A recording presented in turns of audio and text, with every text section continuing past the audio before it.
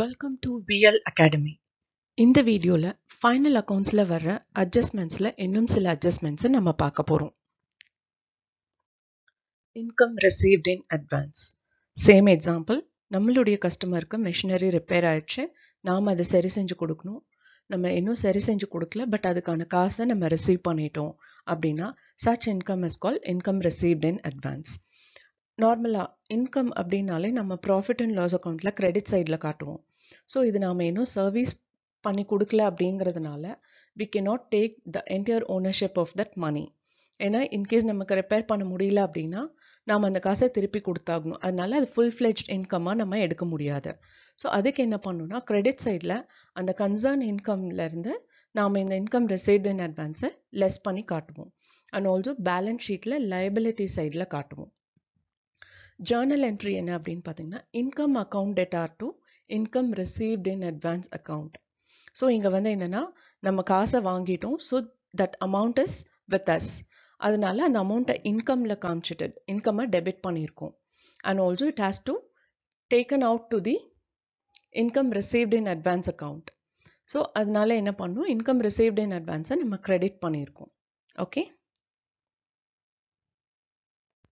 Depreciation அப்படிங்கிறது வந்து நம்மளுடைய அசெட் வேல்யூ நாளாக அதனுடைய வேல்யூ கம்மியாயிட்டே இருக்கும். ஸோ அப்படி கம்மியாகிறத தான் நம்ம டெப்ரிஷியேஷன் அப்படிம்போம். ஸோ எவ்வளோ ரூபாய் கம்மியாகுதோ அந்த ரூபாயை வந்து நாம ப்ராஃபிட் அண்ட் லாஸ் அக்கௌண்ட்ல டெபிட் சைட் காட்டுவோம். ஏன்னா இது நமக்கு செலவு தான், நம்ம கையை விட்டு போகிற காசு. ஸோ அதை டெபிட் சைட் காட்டுவோம். பேலன்ஸ் ஷீட்னு எடுத்துட்டிங்கன்னா அசெட் சைடில் தான் அந்த அசெட் வரும். ஸோ அந்த அசெட்லேருந்து எவ்வளோ ரூபாய் டெப்ரிஷியேட் ஆகுதோ அந்த டெப்ரிஷியேட்டட் வேல்யூவை நம்ம லெஸ் பண்ணி காட்டுவோம். ஓகே, அண்ட் ஜேர்னல் என்ட்ரி பார்த்தீங்கன்னா depreciation account debtor to asset account. அந்த 1000 ரூபாங்கிறது வந்து டெப்ரிஷியேஷன் அக்கௌண்ட்டுக்குள்ளே போகணும். So depreciation has been debited and that 1000 rupees has to come out of that asset value. 10,000 ரூபாயிலேருந்து 1000 ரூபாய் வெளியில் வருது. ஓகே, ஸோ அதனால அந்த அசெட்டை நம்ம கிரெடிட் பண்ணுறோம். Next one is interest on capital. Interest on capital அப்படின்னா என்னன்னு பார்த்தீங்கன்னா இன்வெஸ்டர்ஸ் வந்து பிஸ்னஸில் காசு போடுறாங்க. ஸோ பிஸ்னஸ் வந்து அந்த இன்வெஸ்டருக்கு நம்ம திருப்பி கொடுக்கணும். கடனாக தான் வாங்கியிருக்கோம் கேபிட்டலுங்கிற பேரில்.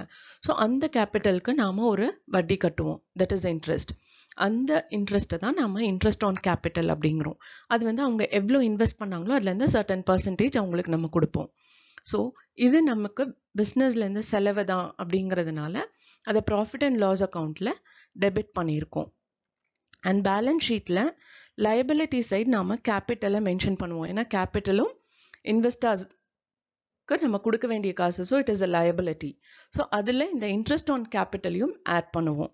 ஓகே, நெக்ஸ்ட் ஜேர்னல் என்ட்ரி பார்த்தீங்கன்னா we have one of the golden rules, that is debit the increase in expenses. செலவுகள் அதிகமாச்சுன்னா அதை டெபிட் பண்ணணும்.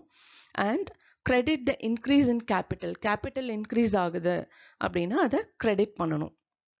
ஸோ in that case நம்ம இன்ட்ரெஸ்ட் ஆன் கேபிட்டலை வந்து டெபிட் பண்ணுறோம் அண்ட் கேபிட்டலை வந்து கிரெடிட் பண்ணுறோம்.